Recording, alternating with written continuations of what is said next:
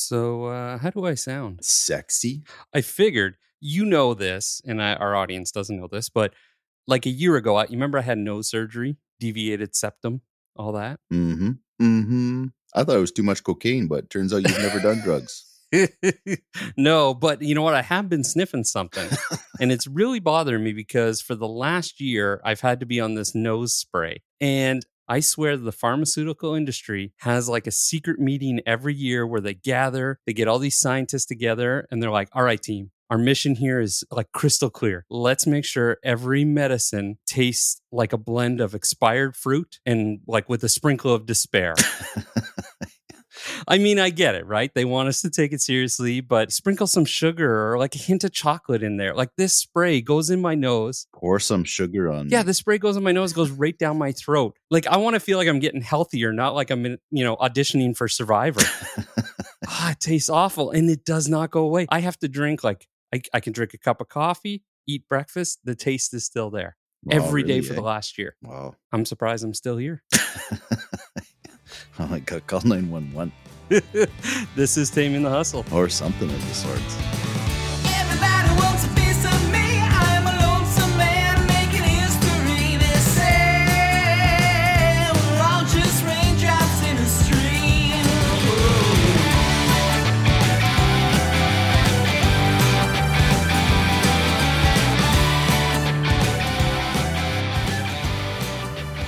The whole nose thing really bothers me, but you know what? I'll get over it. It's all good. Listen, we have a guest today, and I am super excited. I just want to say a few lines about her.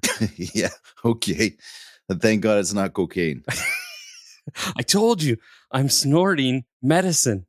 A couple lines about our guest. Let's be clear. Listen, we got someone who we got connected with on social media and really became an inspiring figure for me anyways. Her genuine honesty, her care for your well-being is what makes her great at what she does. And the energy that this rock star has makes me super stoked about this episode. It's going to be great. Yeah, it's man. Personal and business coach, the founder of Six Figure Systems. And I'm going to try not to make too many dad jokes today. I'm just going to wing it. Megan Wing. Welcome to the show, Megan. Okay, so for anyone that doesn't, well, hey, everybody, I'm Megan.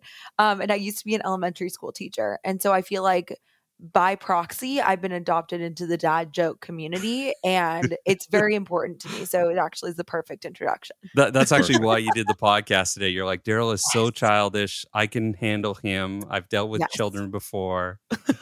I'm super stoked to have you on our program today. Thank you so much for joining us. Me too. Thank you guys so much for asking me. We kind of I guess followed each other on Instagram, and then you guys were like, hey, let's do this thing. And I'm like, I would love to. So I'm excited. So let me explain how I got to the point of finding you. So my team and I, we're always on Instagram. We're looking at trends, whatever.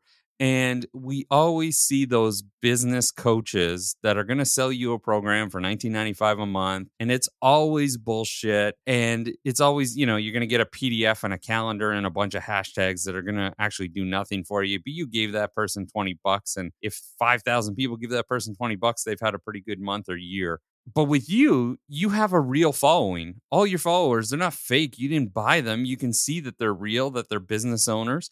And you're actually coaching them. And your testimonials ring true to that because we see the videos of them talking about how you've affected their lives, how you've affected their businesses into a positive atmosphere and a beneficial one financially. When we saw you and I saw Six Figure Systems, the first thing, obviously I thought was there we go again. Run for the hills. Exactly.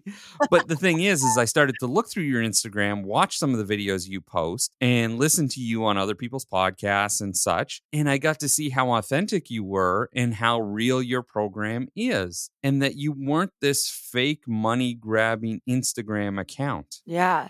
Well, and I really appreciate that feedback because to come into having a business and not having any business experience, like I was saying, I was a teacher before I became a coach. I was pre-med before that. So I had no experience in the marketing and sales world. And I've noticed a trend, I think post-COVID, that lots of us are creating businesses because we realize like we don't know what's going to happen tomorrow. I have these unique gifts and talents. Yeah. Kind of want to do something with it before I die. So that's kind of like the pot of people who I attract and who I am, you know? Yeah. Yeah. And the fact that you recognize that you have talents is something that's sometimes really difficult to come to terms with. Oh yeah. Well, and for me, it was one of those things that like I couldn't understand it. Like why as an elementary school teacher, I was like, obviously like it was an interest of mine. So I started my business. I had been getting life coaching for years and I knew I never wanted to start a business, which I think is a lot of us. Like we're like, nope, never wanted to start a business. This is not the plan. And I really like I got full on obsessed and I would listen to like all these coaching podcasts and like literally like 700 in a year. Every time when I'm on my way to school, I'm listening. I'm doing my own self-coaching every day. Nice. This is And- while you're still teaching. As well as still teaching, yeah. And it's funny. I was like no stranger to like doing like additional work, but I felt like I was working like because had a couple of side jobs for a while. So I had like I would overnight babysit and like nanny, and then I was the after school person, and I also would babysit, and I was a yoga teacher, and so I like had at one time 5 jobs. And I just, Which like, worked really all are the small jobs. businers, by the way. Yeah, The you- Oh, babysitting and all that. exactly. Exactly. Exactly. But I think that when coming back to what you were saying about like the unique gifts and talents, it was like I recognized that like I was able to make the changes in my life that really helped my life. And it just became like abundantly clear that I was like able to help other people create that change too. And so Nice. it's like kind of like starting and following that like first hunch, like, oh, I'm really A, interested in something, and B, I can help other people. And when it becomes like just so overwhelming, like, oh my God, I have to tell people. That's a lot of times when I feel like the business gets started. So I have to say I'm really attracted by kind of your story and your purpose and your delivery process as well too. Like I'm super turned off about these people that are like, yeah, we're going to teach you how to make boatloads of money. It's really about the selling process like we mentioned earlier. Yeah. But see, my financial planning practice is like our tagline is live well today while planning to live well tomorrow. Mhm. And we really pride ourselves on the holistic approach to the financial planning process. And there's really like a really big emotional and relationship part to it where like I could see that vibrate with what you're doing with your clients. I mean, if you Mhm. look at your social media platform, you've got testimonials, you've got people that are proud to be working with you. Mhm. And it's not just that you're selling, financial success, but you're selling this holistic success of having the work-life balance that you keep preaching Mhm. about and having the right relationships in your life. What I've learned in life, because I've been doing this for 25 years, because I'm a boatload older than you guys, is that if you have the right relationships with the people that you work with, you're going to have more fulfillment in life. You're going to keep those clients, so you're going to have less turnover, and you're going to be able to help them more.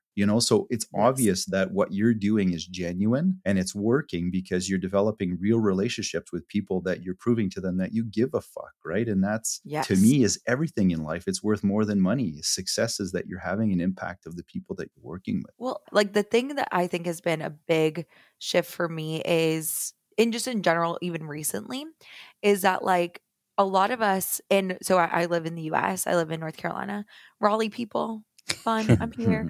But it's like interesting because I think a lot of us are kind of sold this message, and a lot of things in like I think our culture are like, okay, you have to work to live instead of live to work. And when you're in the work to live culture, I mean, like I was saying, I worked 5 jobs. It was just like, yep, we just have to keep working all the time.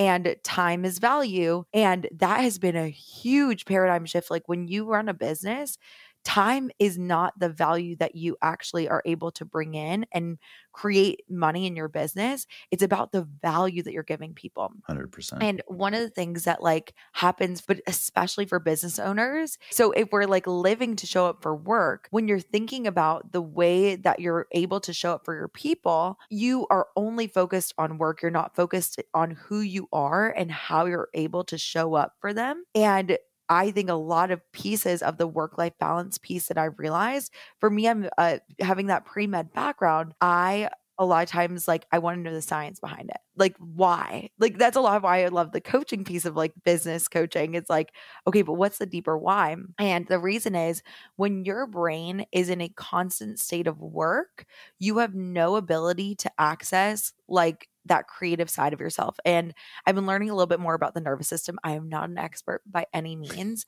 but like when we are like in a constantly activated, stressed state, which a lot of us are when we are working in our businesses, what Yeah. happens is we are in our sympathetic nervous system. So we're like just in it, we're kind of active, we're kind of worried about like what people are thinking about us and all those kind of things.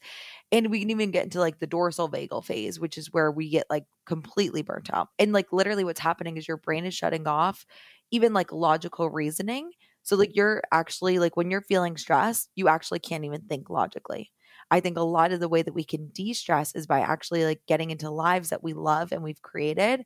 And then we can come back to our business feeling really like rejuvenated. And that's in your like ventral vagal state. Again, for anyone who's like nerdy like me, I'm like, oh, there's like a scientific reason as to why if you're working all the time, feeling stressed all the time, it actually doesn't work in your business. And why having those Absolutely. robust relationships and that work-life balance, it actually like logically works because then your brain is actually thinking logically instead of being stressed. And I have no understanding of the science behind it, but just having lived in business most of my life, I completely understand that. When you get to a point in your career where you absolutely adore every moment of what you do, it's no longer like work.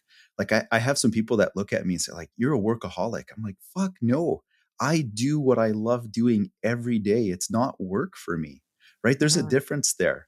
Because then you have the ability to, like you say, to stay focused, to continue with your creative thought process and just leave like, you know, there's stressful moments in the day, but to leave the stress kind of outside of the equation to allow you to really focus on the task at hand. Yeah. I like just the other thing that I was thinking about as you were saying that was when you're thinking about like having the value and like being able to create a life that like just like fills you up. You mentioned before you were talking about like, okay, like within the money, it's like you could have all the money in the world and still feel like funky. It's like, I think when you build up your emotional wealth, it's almost like the financial wealth comes is like a cycle of it too.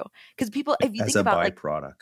yes. And also, who's going to buy, like, when you're thinking about selling something, do you want to buy from someone who's feeling lit up and loving their life? Or do you try to buy from somebody who is, like, really, like, down in the dumps and is feeling, like, exhausted? But that's the thing. It's you have to love what you do, right? So I guess kind of a question I have for you is what is a common challenge or like if I'm one of your clients, what is something that you generally see from them? Like, what is it? Is it that stress level? Is it that the unknown factor? Is it that they don't know where to go, what to do? Because I deal with business owners all the time on the marketing end of things. And a lot of times, almost more often than not, it's I have all these ideas. Should I do this first? Should I do that first? Should I do this first? And then I can see the ball of stress just starting to build. So what is it on your side? Like as a coach, what do you see more often? So for me, I think it's a mix of both pieces, which is it's interesting because when you're thinking about marketing yourself and marketing your business, I think that there is a piece of just like believing in yourself and having confidence to share what you do. And that's what we were talking about kind of before with like when you are so passionate about something, it just kind of like flows from you. And that's when I think like a lot of the best marketing comes out. But in order to actually let yourself feel safe enough to share, I think there's a lot of mindset drama that comes in. Like, Yeah, what for are sure. people going to think about me? When I am sharing something that I truly believe in and I'm passionate about it, how can I deal with some like feeling that rejection, that failure, that abandonment from maybe people who you respected in the past? There's a huge self-concept shift that comes from that where it's not like you are untouchable, but it's almost like you have to get mentally to the point where you're like, I can feel safe enough to share and I can create the feeling of confidence, even if I see people might not love what I'm sharing or people might disagree with it. And then when you're doing something that really does feel like, okay, this is right, you're going to experience people saying negative things. And you're also going to know that like you're doing your life's purpose. So it's like you have to get to that balance where mentally you're ready. And then there's like the strategic component as well when you're like, okay, I just don't know what I'm doing. Like I had no clue what to do with my marketing. Like when it came, I just started posting on social media. I think you're great at that organic side of the marketing, which Yeah. is it's subliminally marketing yourself while still telling the story, while still helping clients, right? And that's the organic piece that I think you're great at. I think organic marketing is two pieces. I think it's giving value and I think it's making genuine connection. So I think that speaking to the giving value piece, I like to think about, okay, what is my ideal client? What kind of valuable things do I have to offer them? And so when I was thinking about like business owners, I was like, there's a marketing piece, there's also a selling piece. And I'm talking, so I work with a lot of times solopreneurs. So they're wearing all the hats. They're doing all the things. Yeah. What are the pillars of the pieces that they're doing? What are they? So it's marketing, selling, delivering to their clients, making sure that they are planning, presenting, like doing presentations and talking with other people, and managing. So those are like the 6 pieces. I was like, okay, these are the things that I think my ideal client would find valuable. If I'm talking about managing their time, that's something that's huge for people, making sure they have a way to, or managing their mind around things. If it's planning, I'm like, okay, are you forecasting? Are you figuring out, do you even know what forecasting means? It's like a lot of us who are passionate and don't have any business experience are like, what even is that? So I'm like creating like a safe place to like learn and also, like answer questions that I perceive that person would ask. So that's like the giving value piece. And then there's also like, and we can chat about this, a networking piece, but I want to see what you guys think about like, that's how I like to do my marketing. And I focus on a different topic a week. So I'll be like, okay, this whole week, we're going to talk about why presentations are important. And this week, we're going to talk about why planning is important. And we'll talk about, so that's kind of how I think about the giving value aspect of organic marketing. I think we're like twins, Megan. Seriously. No kidding. I go into clients' meetings, okay, whether it's $1,000 client or a client that's got $5 million, it's like, here are the 5 pillars of financial planning. Let's make sure that we've studied all of those and how they're going to be impacted in your day-to-day life. And how do we find the weak points? What are the risk assessments for each of those pillars? And let's make sure that we have a really good plan of attack to make sure we solve those for you. And I'm hearing you speak. I'm like, oh my God, this is like speaking my language. I love it. This is it. Well, and I think that like when you make marketing, like, okay, I'm just going to talk about what I'm going to talk about today. First off, you want to make sure that it's relevant and within your frame of business. Like, oh my gosh, I could talk about like a revelation that I had with my cat. And it's like, that might not be relevant for my humans. Like, so exactly. Like, and then like, I think one of the pieces about business that scares immediately is that like, okay, how does this actually fit in? So for me, it's like, I have a whole spreadsheet and it's like, okay, each week I'll talk about a different topic. And then I'll also be like, okay, for the first post of the week, it's all for my cold leads. So I'll be like, okay, these are for people who've never met me before. I want to share about my personal philosophy of why this piece of selling with like non-sleazy selling is like a huge piece and a part of who I am. Non-sleazy, I love it. Because it's so like, true. it just, Yeah, it's that's like exactly. It totally resonates what we don't like. I love it. Well, because so many people like think sales and they think the bad car salesman. Mhm. And I think of selling as building people's dreams, helping them see how it could be a possibility, and then giving them the way I could strategically fit into that. Totally different way of thinking about it. So if people are coming and seeing me, I want them to know that's who she is. They're like, oh, I maybe haven't heard that before. Or like, I thought selling had to be like really intense and it's actually a super fun conversation. So that's like a piece of what I do on like the Monday post. And then on the Tuesday post, I like actually want to teach them like a strategy. So being like, okay, when you're on if it's that sales is like that week, and be like, how can you have a sales call that doesn't feel sleazy? And it's like, how can you make sure that you are having like an open conversation? And that means like having this like opportunity for people to like tell you what their objections are in a way that doesn't feel weird to you when you're on a sales call. So I like maybe that value that week would be like, okay, what are your reasons why and why not for working with me? No pressure at all, but I want to hear what you're thinking and things like that. Sometimes that can be really helpful for people to be like, oh, I want to make a decision. And then on Wednesday or like the last post of the week, I'll do a testimonial to be like, and also this is for the hot leads. This can help you. Like, I promise I can help you. If you don't, I do a money back guarantee. Like, but also look at all these people. Like, I know you can do this. They've done it. So here. I call this the humanizing factor. I do it with everybody we do with marketing. I preach it. I probably beat it like a dead horse because it's so important to humanize yourself. And like you said in your first post of the week, it's important for people to know who you are. And, if this was the 60s and the 70s and even the 80s, it's like that advertising was sell me a product, because Mhm. we've never seen it before. It was always something new and flashy. And it's like, holy shit, this is amazing. I've never seen a Walkman before. What is a cassette player? Yeah. I've never seen that. That's new. Yeah, sell me that product. There's really generally nothing that wows us anymore as far as the new factor goes, because, you know, we're constantly just building on what we already have. Mhm. So marketing has turned where, yeah, you can still sell a product. Apple still sells a product, but they sell more their name than they do their product. Whereas a small business, or just like a single business owner or a coach or whatever it is, they have to sell themselves. That's why I say I call it the humanizing factor, because exactly what you're doing, it humanizes you to show people you're just a regular person. You're not Yes. trying to steal their money. No. In fact, I was like, that was a scary part of like knowing I could help people and charging for it also. It's like, I try and give as much free value as I can away. Like, I'm like, I hope that you can build a 6-figure business literally just by looking at what I post. Yeah. I genuinely want that for people. I want it for everybody.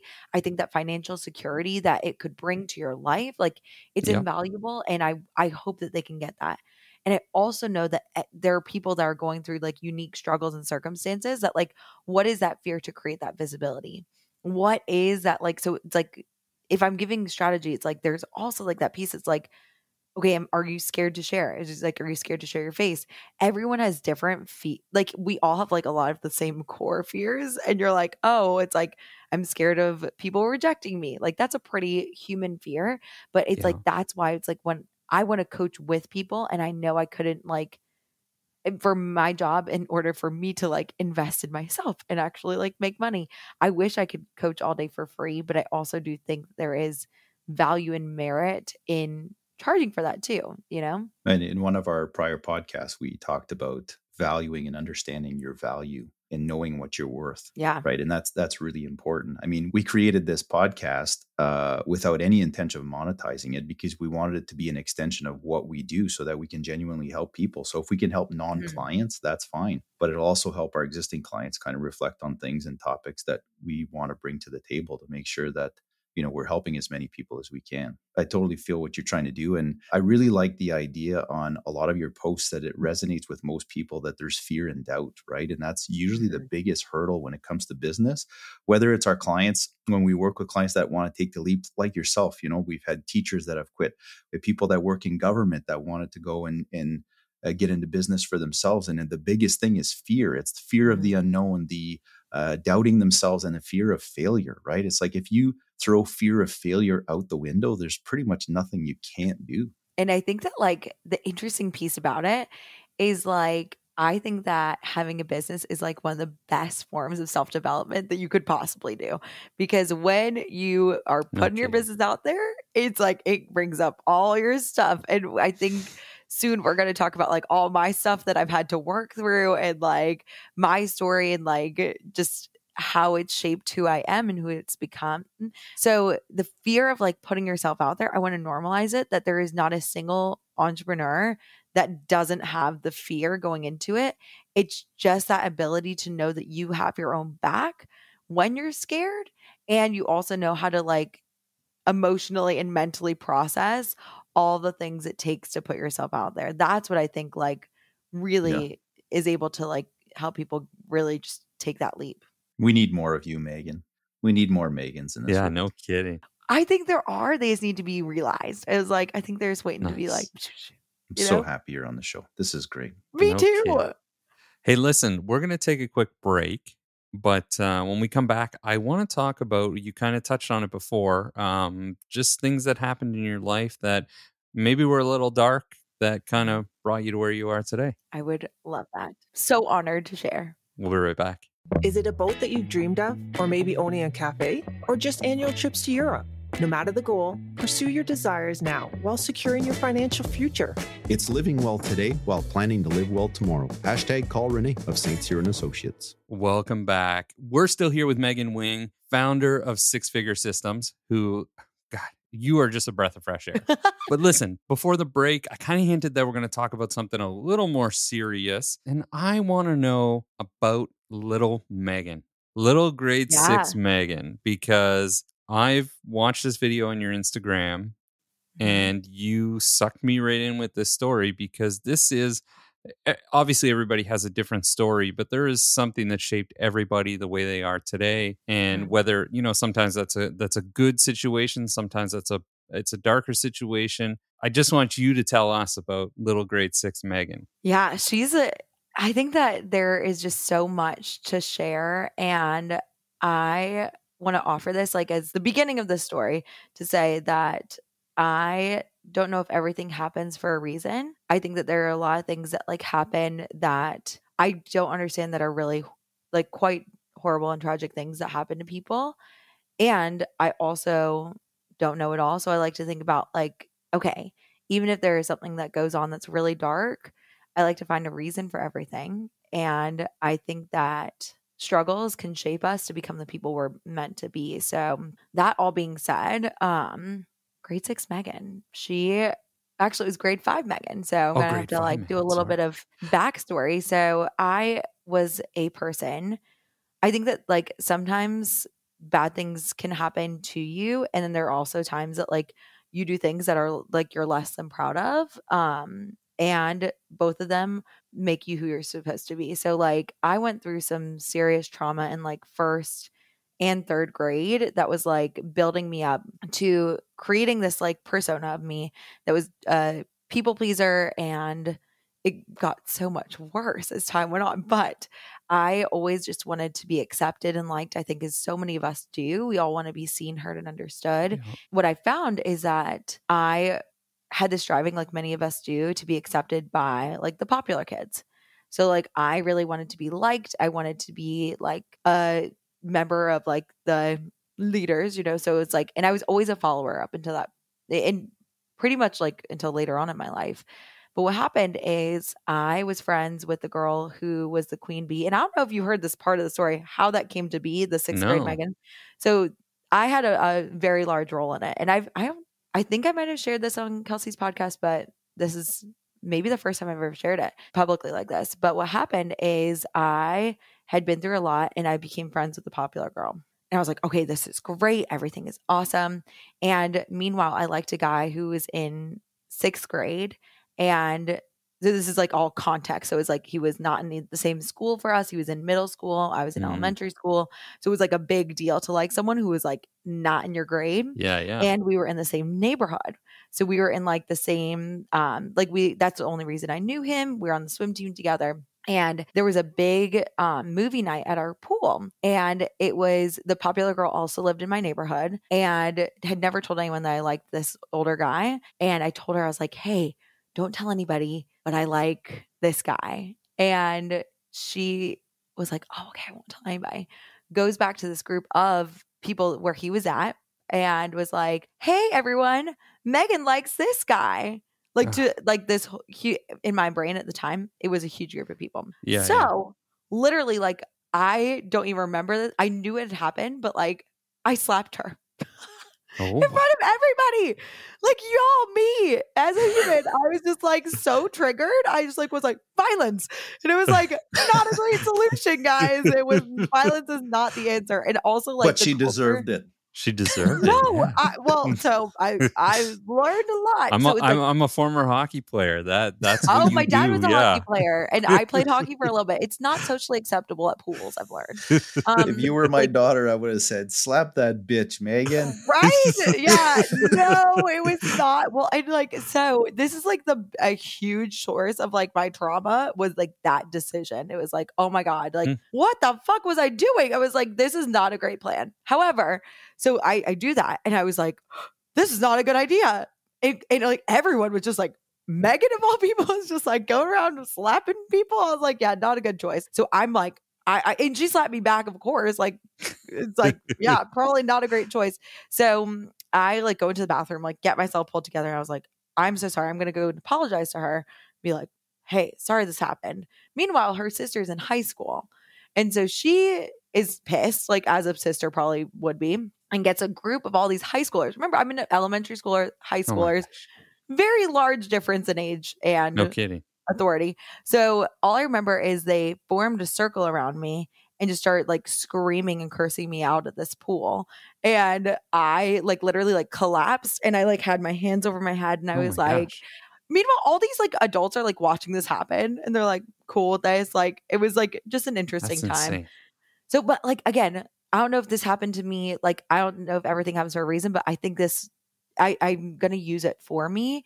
So I go back up to her, and she's like, "It's fine, no big deal." Like I'm like, "Okay, thank you so much for forgiving me. I'm really appreciative." So I go to school, my first day of But sixth she never grade. apologized for telling everyone after you asked her to keep it No, a secret. and also we were young, you know. It was like, but also, yeah, like I take responsibility for what I did, and Surely you did. you That's great. know, and so what happened is we go to that first day of sixth grade, and have you guys seen the movie Mean Girls? Yes. You guys Yes. familiar with that? Yeah. So I go to sit down with all these people who I thought were my friends, like all the other, and they're like, "We know what you did," and I was like, oh no, this is not good. So I go and I don't know where to sit. And I was like, okay, I am going to sit in the bathroom. And so I ate lunch in the bathroom every day for a while. Oh, man. And like after that first day, everyone kind of like learned. So I think I tried to go back into the cafeteria after that first day, or I ate by myself. And then I came back the next day. And you know that moment when like everyone looks at you? Like in that Lindsay Lohan in the Yeah, movie when yeah. they, like it was like we knew what you did. And it was like everybody knew. Like I was no longer Megan. Like I didn't have an identity other than like the girl who slapped her.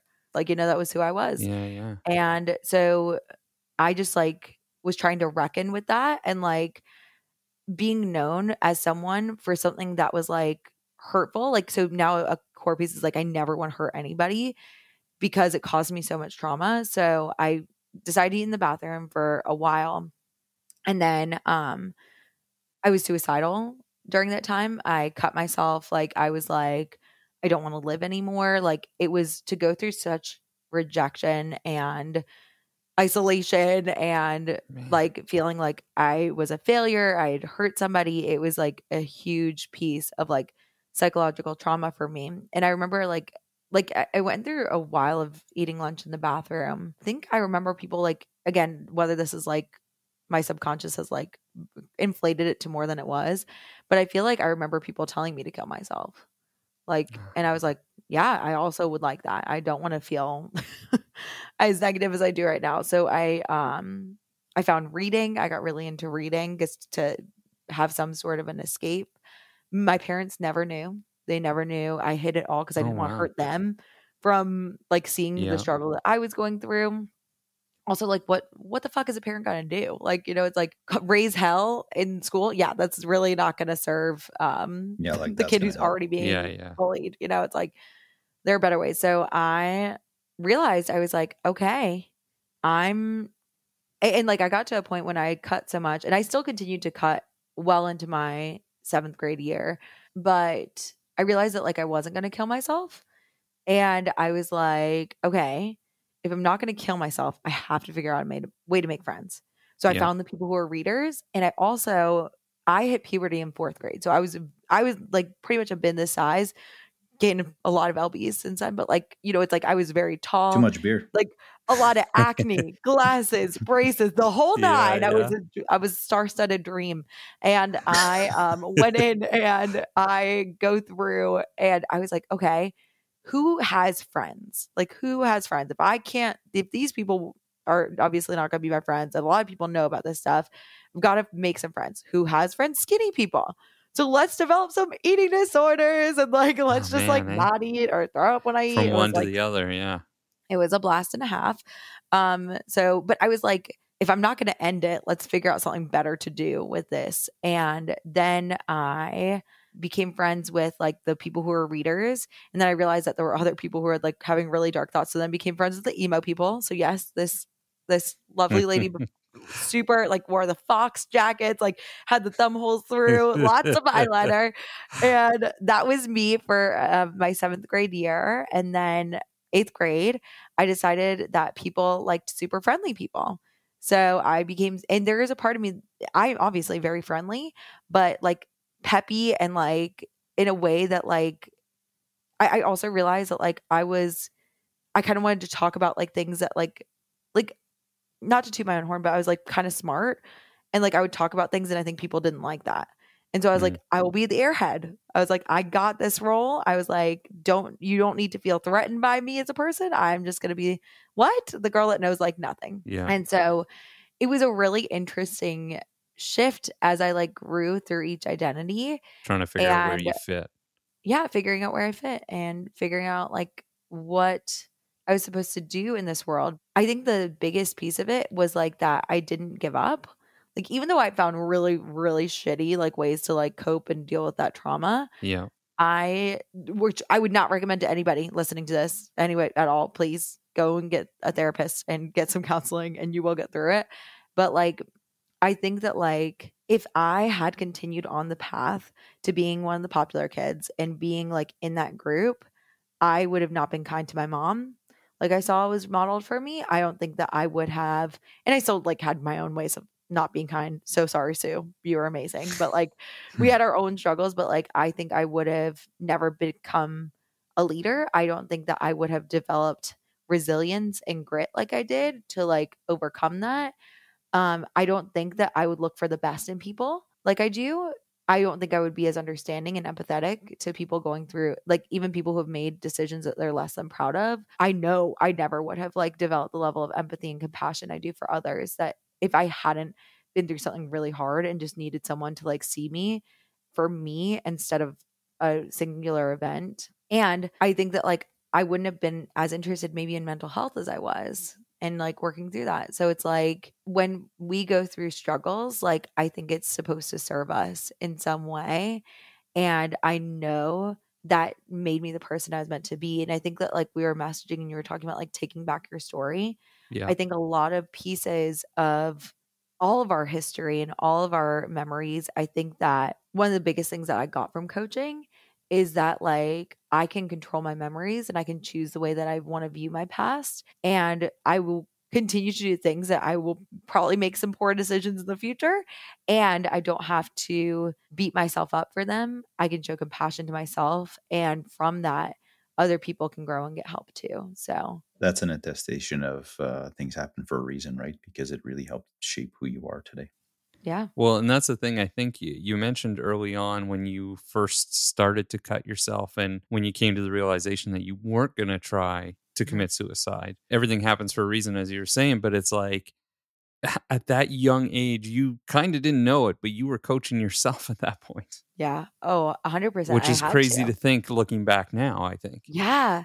And I've never thought about it like that, but I think I was. And I was just kind of like, we have to figure this out. I was like, we can't go the rest of our life like this. Like, And especially going from the popular girls, then you were like, I'm a reader. Then it's like, then I'm going to be emu and all this stuff. It's like, and not that you coached yourself to get to that point, but I think that it's always been in you yeah. that you could find a way to get out of these situations that you're in or these circumstances to try to better yourself, where you're thinking, how can I better yourself? And you talked about that earlier, just with coming out of teaching and going into this and saying, I'm going to help kids. But then you realize something was more important than that. And it was a bigger picture. And I think, as much as whether you've seen it or not, but it's like, as a kid, I think you were doing that all along.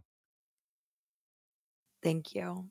I really like, it's interesting to hear you say that. Like, I don't know. It's just like, I never thought about it like that. But I do think that like, if we can like kind of like think, it's like I think reflect on our past and think about how it's made us a stronger, better version of ourselves and how it's kind of like who we were innately all along. I think that's just so beautiful and like huge. And it's interesting because so many people who I was with this past week, they're all coaches and like not just business coaches. And I just think it's so, one of the reasons why I love working with business owners is like, we all, I think, in our lives encounter a lot of struggle.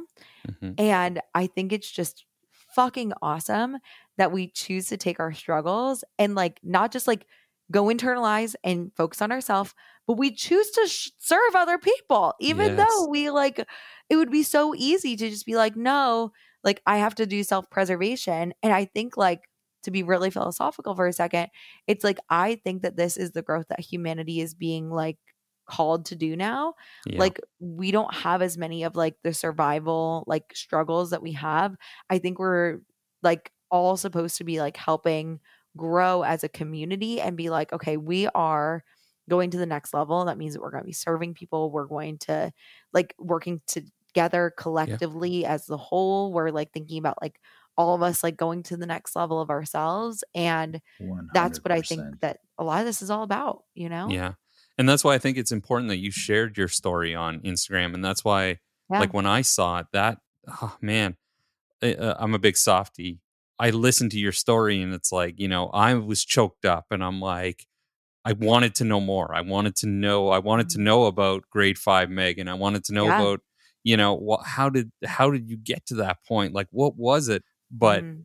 I think that story is important to share because there is going to be somebody, whether it's someone who's in grade 6, whether it's a parent who has a child.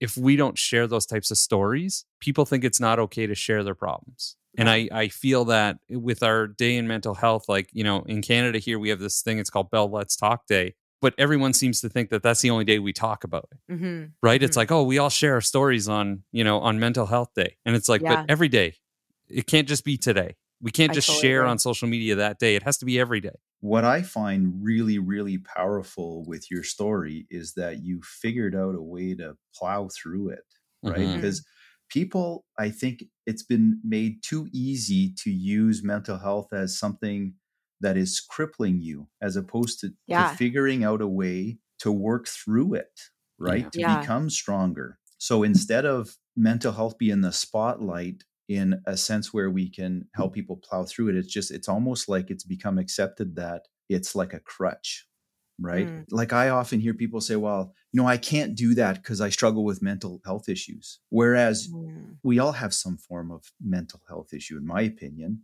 But how do we develop the right tools to work through that? And like you've done, to use it for the positive, right? Instead Yeah. of allowing ourselves to use it as an excuse for either failure or not having an impact in life in general, whether it's your own or helping other people. How do we be more like Megan? That's interesting that my face is such a visceral reaction of like, I don't know if we should be more like me.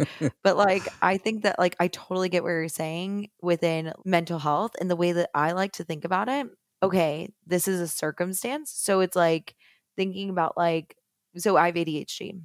I think a lot of people see that as like a circumstance that is a negative circumstance, Or you disabling, know, yeah.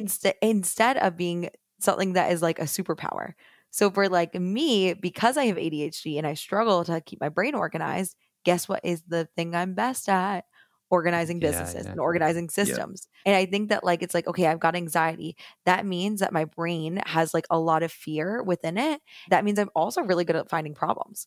And if I'm really good at finding problems, I can also be really good at finding solutions. Whatever I'm struggling with in my business, if I can figure it out, this is the biggest thing that my clients are struggling with too. Then I can use this strength to serve me, even if it's not something that like I'm even helping other people with, like my relationships stuff that I Yeah. went through. It's like it made me really viscerally independent. And that is something that like I've never taught on, but it's like something that I think can also serve people. Listen, Megan, we absolutely love having you. I don't think this is going to be the last time you're on this show. I would love that. I've had so much fun with you guys. I got a feeling that you're going to come back. Whether we call you or you're just going to come, you're like me. You like to talk. So somehow, some way, Yes. I think we're going to hear your voice again. I would love that. I think both of you guys are so awesome. So thank you. Thank you. It's been such a pleasure. Like I said, we hope you can join us again sometime. And, you know, good luck with everything. I know you're still kind of in the early stages, but you're kicking ass doing it. So I don't Thank think it's you. luck, Meg. I liked you coming in after this episode. I love you. So I wish you all the best. You are where you belong. So appreciate that. And I love you guys too. And I'm so thankful for us time. we are so thankful for you. Check out Megan Wing on Instagram, Six Figure Systems. Find her. She is going to help you in any aspect of your life, whether it's personal or business. Megan rocks.